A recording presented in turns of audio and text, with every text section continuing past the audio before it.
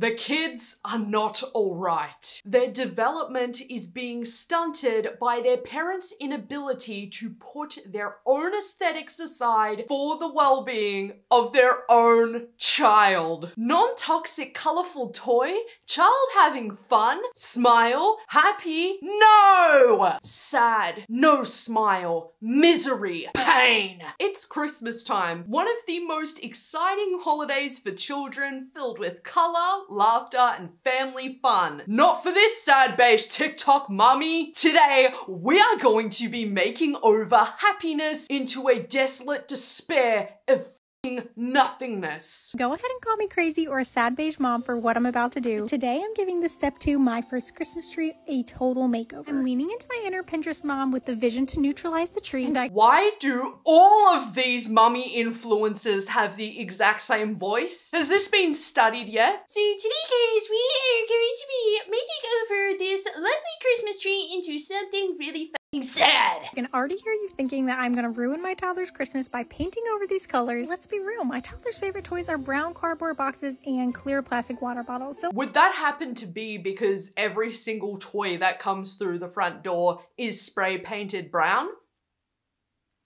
I really think that she's a neutral girly at heart. After taking a good long look at the tree, I headed over to Lowe's where I picked out all of our spray paint colors. I can list them all below if you guys would like. If you're crazy like me and end up doing this DIY, make sure to get the kind that specifically says that bonds to plastic. Once I decided which colors of spray paint to use on each part, it was go time. I originally wanted to paint the body of the tree a brown, but then I realized, you know what, I want my tree to look a little bit alive. So here I want my tree to look a little bit alive.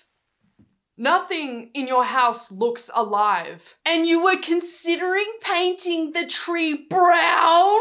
Pooh. I am painting an already green tree another shade of green. It gave it a very realistic Christmas tree look, which I love. The gold was way less gold than what I was thinking for the star, but I actually kind of dig the brass antique look. For the tree skirt, I used this satin color Rust-Oleum paint. When it was time to paint the ornaments, I just took some painter's tape and I covered the little ornament hooks with those. I wanted to keep those white. Here's a little pro tip that I learned, or basically a rookie mistake that I made. And honestly, I'm so silly I didn't do this in the first place, but you'll definitely want to hang up the ornaments in order to spray paint them, not leaving them laying on the cardboard, getting super goopy in the paint. After a few hours when the paint dried, I was able to go in with a coat on the back side of the trees, and all that was left to do is to let it sit and dry overnight. Thankfully, there was only a little bit. My face has not moved for 20 seconds. I think that tells you everything you need to know. Of peeling on one of my trees that I could easily fix. It was almost time for the moment of truth and to see how it all looked together. After putting on the star, part of me wants to go back in and add some type of glitter or shine on it, but let me know what you guys think. It looks like shit. It looks like poo. It looks like poop. It looks like a bad dream. It looks like you woke up on the wrong side of the bed. They are definitely giving organic modern vibes. I might even go back in to add some little velvet ribbon bows along the hooks. I do need you guys' help. Should I paint the train or leave it as is? Leave it! Leave it alone!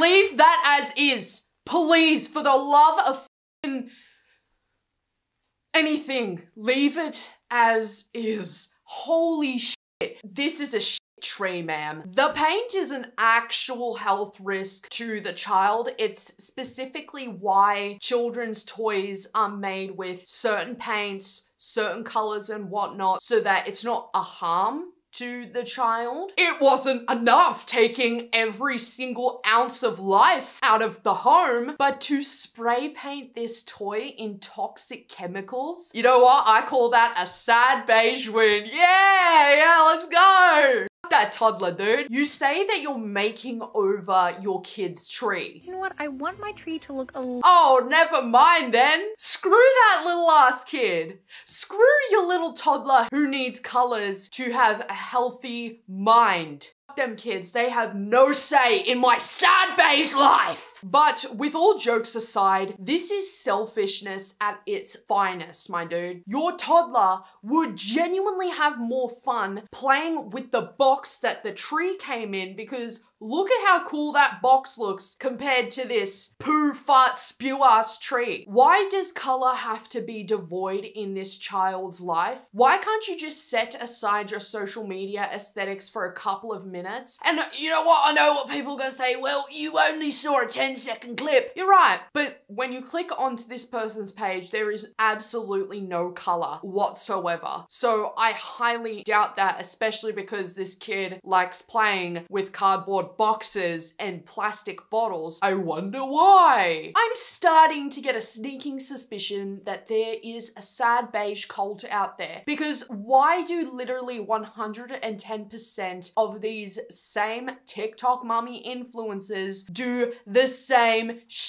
How does it look, guys? It looks like shit. It looks like poo! I'm a goth, and if I happen to, by any chance in the future, not that I'm wanting or planning for it, but if in the future, if it happens to be a crotch demon comes out of me, my lifestyle is never going to be forced on them. They're their own beings, and as children, they need SpongeBob, they need Polly Pocket, they need Thomas the Tank, they need Hot Wheels, they need all of that fun shit. Heck, I hate to be that person too, but my cats, they have really colorful toys. Yeah, crazy, isn't it? Crazy when you think of other people and beings outside of your aesthetics. According to colormeanings.com, most kids feel a sense of joy and laughter when exposed to yellow. Kids who love yellow tend to be more optimistic and cheery. The same website also states that in relaxing rooms in the house, such as the kitchen, the lounge area should have more cool colors, such as green, purple, blues, for that positive tranquility that a child needs in their lives to develop as a proper human being, as opposed to seeing these devoid of life colors every single day that is in fact stunting their mental development as opposed to helping it. Yes, I think that people are entitled to have whatever the they want in their house, whatever aesthetic. I think though it's a little bit dystopian to focus on your TikTok videos looking a certain way instead of prioritizing your toddler. I never thought we would live in a world where people care a lot more about how their feed looks as opposed to a living being. So with all of that being said, everybody, wowza. I didn't realize how far gone some of these influencers have become. I hope to catch you all in another video. Take care of yourselves and most of all, love your fucking selves.